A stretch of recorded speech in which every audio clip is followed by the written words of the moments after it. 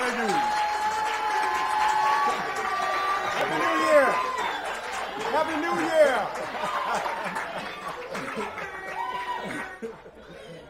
Wow. Hey, that's awesome beyond belief. Hey, folks, welcome to the Roland GRIMES, not just sports and entertainment show.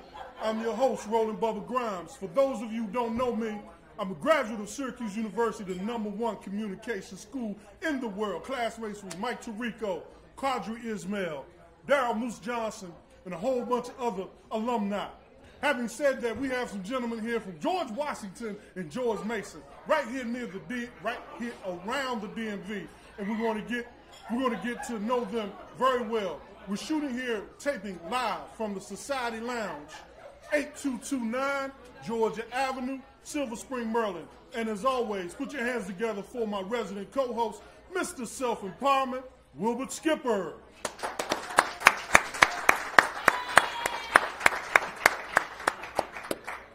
All right, the butterflies are gone. We're sitting here with my man, Jason Muscari. Jason is the owner of Society Lounge, the place where we're shooting at today. We're going to get started right now. Jason, my pleasure. Pleasure. Glad that you decided to have us here. I can't get glad out to save my life. Here we go. Jason, tell me a little bit about your pedigree. Where you originally from, and how did you get here, man? Well, I grew up about 5 minutes away from here, Tacoma Park, Maryland. Tacoma Park, Maryland. Yeah. Like you and your 5 brothers, sisters? Three sisters and 1 brother. Okay. I'm the baby in the family. Okay. Yeah, so came back home and tried to do something real nice and upscale that they haven't seen in the Silver Spring area, and so far it's been great. Well, look, man, we really love the accoutrements here, man. We love. Steve Francis and I grew up together. We actually had the same agent. We went to the draft the same time. I'm a local guy that went to George Mason University with a full scholarship, coming from Rockville, MC. Basketball. Yes. Absolutely. Full And scholarship I'm excited now. We're talking basketball. Oh, here we go. Finally, basketball's dominating the set. Yeah, so I had the opportunity to do real well in college. Named first team all conference, top 5 in 3 categories. After graduating from George Mason University, I was selected to the top 10 point guards in the nation. Okay. And I participated in the pre-draft camp in Chicago. Wasn't drafted. Was supposed to go 31st, but kept working hard and grinding and had the opportunity to make the opening roster for the Charlotte Hornets. Well, if you had played football, Absolutely. we have like 7 rounds, so you only have 3. Skip, before Skip jumps in, here's the thing. What year did you come out of George Mason? I came out in 99. Okay. And what did you study while you were there? Psychology. Okay. Skip. Well, Jason, you know I'm excited because off camera we talked about some similarities that we have. Absolutely. You played at a JUCO Yes. right out of high school. I Yes. played at a JUCO right out of high school. You went to George Mason. I went to the other George Washington. So we talked about what we have in common. Now, for a lot of the young kids out here that are playing sports, can you speak to why it's important to not only think that you have to go to a Division I school or a Division II school right out of high school, especially if you're having some issues with your grades and you need to better your skills? Can you talk a little bit about that and how that helped you? Because I know it helped change my life as well.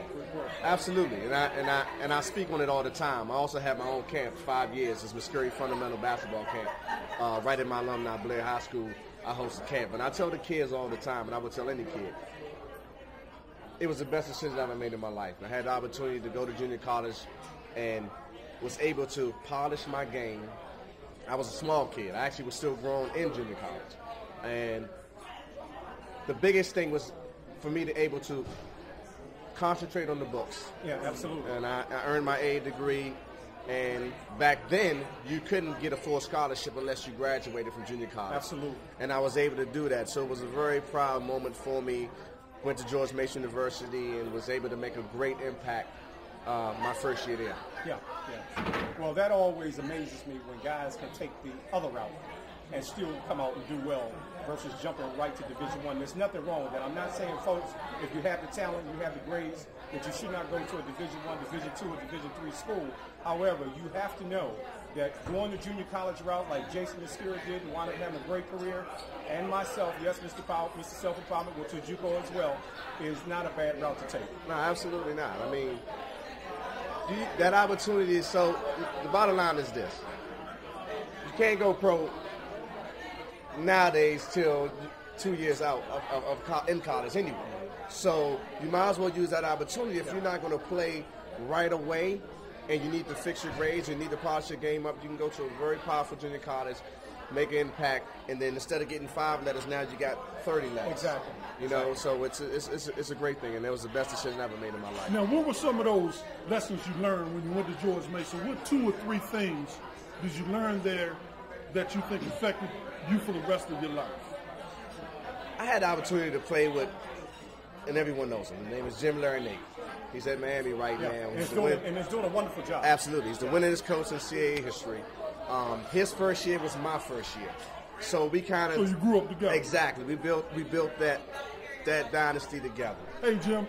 Yeah, because Jim is probably going to be watching the show. You might as well We're going to sit it down to you, Jim. Let Jim know how you feel about it. I mean, he knows. I mean, he's like a father figure to me. He's been around in my life even after graduating from college. His wife used to tutor me personally, Mama L, and he always tells me personally that I'm one of the biggest reasons why he is where he is today, and you know it touches me. Well, it's funny because my high school football coach and my college coach, their words are still ringing in my ears to this day. You know, give no quarter, ask no quarter, no excuses. I mean, the whole 9. You know, disregard all extraneous stimuli. What did Coach Jim tell you that still rings in your mind to this day? Just being a man after sports. You know, he knew that my dream was to play in the NBA, and he would tell any agent, any scout that came to watch me that that's his dream. Don't even talk about overseas. Yeah. You know, this is what he wants to do, and I believe he can do it. And which I did. And I mean, it just his presence. It's just he's so organized. He's so just disciplined and making sure that everybody's on the same page. He treats everyone equally. I mean, it was just it's a thrill and a pleasure to have him as a coach for those years. Well, I've been around a coach named Jim, too, up in Syracuse himself. His last name was Boeheim. Y'all might have heard of him, too. So to you, too, Coach Jim's out there, thumbs up for all that you've done for these young men coming up. Hey, folks, we're going to pay some bills right now. Let's take a break. Roland Grimes, not just sports and entertainment show. Right back at you in a few minutes with my man, Jason Muscari. Thank you. Jason, who was your favorite player or players growing up? That's a tough one. Honestly and truly, my friends would tell you, I never really had a favorite player. Really? No. I didn't even watch basketball that much. Okay, I was just a guy that played. Explain this. It's complicated. He's a different kind of basketball. It's complicated. All right. Complicated for us, then. In a good way. That's okay. What I did was I practiced a lot on my own. Not that I didn't watch basketball, I did, but I wasn't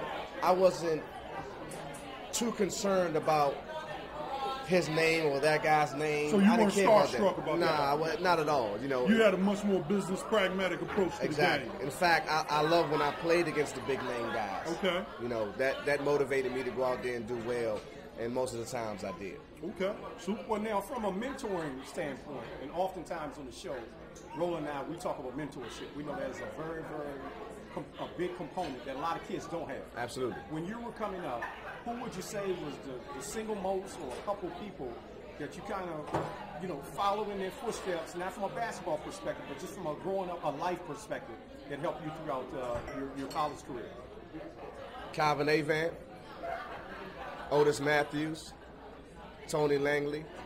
Those are coaches that I had early on in life that kind of steered me in the right direction from the beginning. Although I may have jumped off path a few times, but they were always on my back about doing right. Yeah. As I got older, Steve Hobson, my junior college coach, Jim Larinaga, of course, that helped me grow as a man. But those are the positive figures that I can say offhand, not to mention a few others, but they kind of really helped me to be what I am today. All right, so you made a shift somewhere down the road. You went from all-star athlete, psychology major, and now you're in restaurant business. Yes. Tell us how that happened. Well, That was pre-planned, right? You read his journal when he was a kid, right? I've been asked this question tons of times, but Never on camera, though, right? no. First time. Growing up in Tacoma Park, I'm from the Caribbean. I was born in Guyana, so I kind of introduced the whole Caribbean spice and food and flavor. So any parties I had, my graduations, they were able to have the curry chicken, the rice and peas, the plantains, the roti, those things, because we never ate out a lot. Right. We had home cooked meals. And, you know, of course, as you guys are familiar with the flavor that we put into our food. And I love to cook. I love to eat. I love to cook. So, for all these years, I said, people are eating for free. I might as well do something now. Makes sense. Yeah, so I opened a small carry-out in Lowell called Island Flavors. And I've been in existence for 5 years now. It's a lot smaller than Society Lounge, but when I came to Silver Spring, this opportunity fell on my lap, and I took advantage of it. And my vision was to make it very upscale, nice, where people can come and be social, and add a little entertainment to it as well. You know, the valet parking out front, the marble, the granite countertops, the TVs, all those things is what I wanted to bring to Silver Spring because they didn't have that. You know, you have your chain restaurants, but you don't have something that people can feel they can come in and just interact with each other and just have a good time and be social, you know? Well, it's definitely lively. We can hear him. Yeah. We heard him last time. We can hear him this time. Yeah, Well, now, absolutely. Jason, you talked a little bit earlier about the basketball camp. Yes. That you have. Yes. What are some of the core values that has been instituted in your life that you teach to the young kids when they come into your camp? Education, it's number one. Discipline.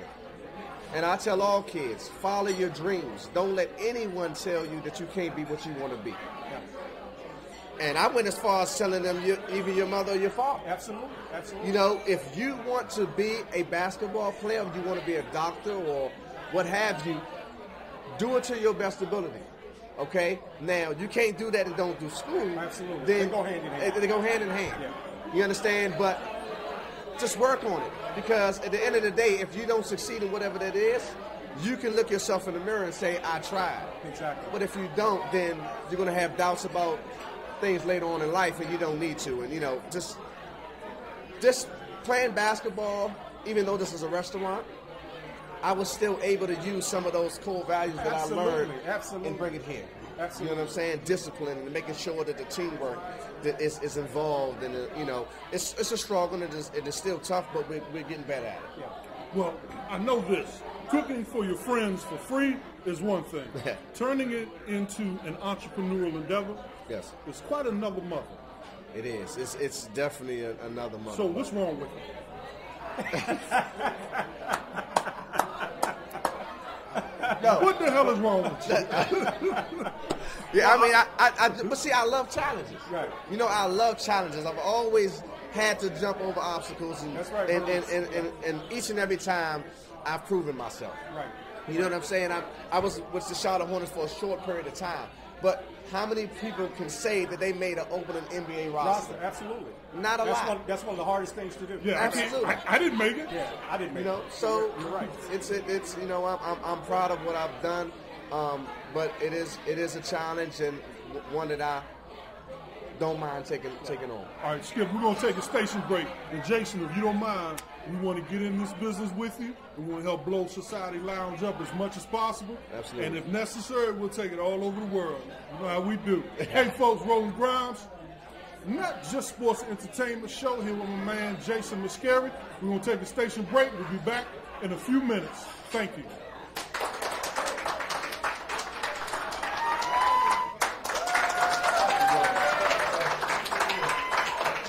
Thank you. Thank you. You're so kind. We're going to come back here in a couple of weeks, and we're going to do this again. Roland GRIMES. Roland GRIMES, not just sports and entertainment show, out here with my main man, Mr. Self-Empowerment Wilbur Skipper and Jason Muscari, here at the Society Lounge in Silver Spring, Maryland. Before we cut away, Jason, we were talking about what the heck is wrong with you. We figured it out already. We talked about it. You like challenges, all that good stuff. Tell us, you mentioned earlier about some of the appointments and some of the things you've done here at Society Lounge to make it a little more upscale for the area, and we do appreciate that. Having said that, how do you make those decisions on what goes into your establishment? How do you make decisions about the countertops, the marble, the rugs, the Roland Grimes show? How does this committee come together and make these decisions? Well, it started with me. The vision that I wanted to kind of is what you see now. I did have some help with my designers, Rigio Design and Space 21 Design. They helped me, Space 26 Design helped me to form my vision. Okay. But playing basketball and being able to see and experience nice venues throughout my career helped me to envision what I wanted to have at Society Lounge. And, you know, what better convenience but to have valet parking out front? Absolutely. For $5. You go to the city, you're paying $20. Yeah. You can't get valet anywhere for $5. Exactly. Yeah. And you're going to get A1 service out front with crystal parking. I take care of the other half because I want people to come in here and enjoy themselves. There it is. So, folks, anywhere in the country, and you know you watch this show from California to Washington, D.C., anywhere in the world, Macedonia, Iran, all you folks watching the Roland Grimes show right now, when you come to the Washington, D.C. area, make sure you put on your calendar a stop at the Society Lounge. Skip, I'm going to let you take over from And here. I would like to just add on to what Roland was just saying about the Society Lounge. Listen, if you haven't had an opportunity to come here, you need to do so. The food is outstanding. The drinks are awesome. The staff is good. I want to give a shout out to a young lady that did not want to be on the show. We offered Nancy. She's played a big role in helping put this together with the Roland Grimes, not just sports and entertainment show. And we are so grateful and thankful to be able to be a part of this with you, Jason. Absolutely. 2013 is here. And we're happy to be a part of the Society Lounge. So I just want to say that to all the folks that are watching the show while you're here with us. No, I appreciate it. I'm glad you guys are here. I mean, I love sports. You know, I'm not shy by any means to be on the camera, but I think this is a good thing to add to what we already have going on here at Society Lounge, and I welcome you guys, and hopefully we can build it to something big. Roland, I'm going to ask about the menu next. Right. Okay. So can I just throw one more thing in? Yeah, please. Make it happen. And this is something, folks, that Jason and I, was not pre-rehearsed. I didn't talk to him about it, but I'm going to go ahead and make a challenge to you, Jason, because we both did the same thing. We played basketball. Now, you're actively still playing basketball. I am not actively playing, but I can still shoot the rock.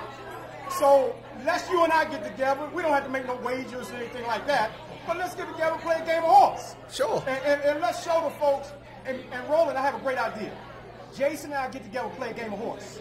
We'll have a Roland Grimes show, tape it. And then we'll take that and let's show the world Jason's other talents. Okay, look, that's a great idea. Skip, that's a great idea. However, before you do, we need our resident fitness trainer on the show, Eugene Ellis, to get you ready.